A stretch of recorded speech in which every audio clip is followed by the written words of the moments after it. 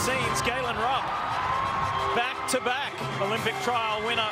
In the marathon trials, there are hundreds of faces you won't remember. More than double the men's field. Runners who put in the miles of training with full-time jobs. What's up? I am, yeah. Runners who had the goal of just getting to the start line. It's the morning of the Olympic trials.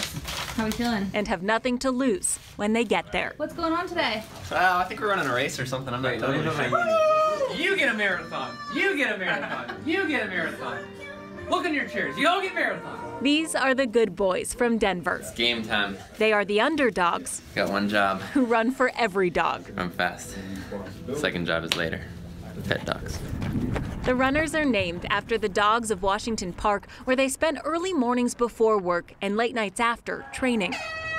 You might not have spotted them in this crowd, Waves the men off. but all 5 were there. They battled high winds and hills to show everyone what the 220 fastest male marathoners in the country look like. This was Kyle King's hardest race. He was the fastest good boy in 47th place. No petting dogs for Garrett Lee, but he still handed out high fives and came in 67th. Chris Boyle was 109th and said he learned what Dante meant in the last 4 miles. Dave Marks, well, he had stomach issues and had to drop behind, but he still came in 137th. Charles Remillard was tempted to quit, but couldn't stop, knowing his teammates were ahead. He came in 141st. How'd it go, Garrett? It went. I mean, it was awesome. Are you hurt?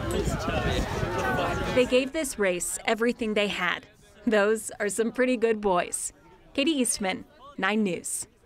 How about that? They all finished. One of the top 3 runners in the men's race lives in Boulder and trains with the Boulder Track Club. Jake Riley came in 2nd on Sunday. He will race in Tokyo on the very last day of the Olympics, August 9th.